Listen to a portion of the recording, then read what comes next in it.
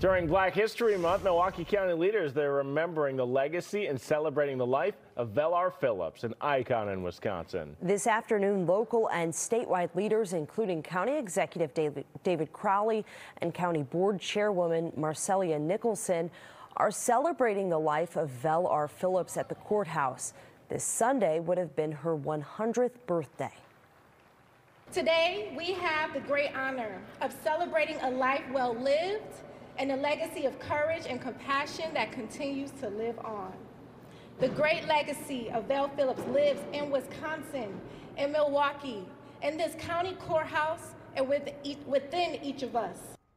Last year, Mayor Johnson signed a resolution approving the funding for a new public plaza that's named after her. Vel R. Phillips is the first woman and first African-American elected to the Milwaukee Common Council, the first female judge in Milwaukee County, and the first person of color elected Secretary of State in Wisconsin.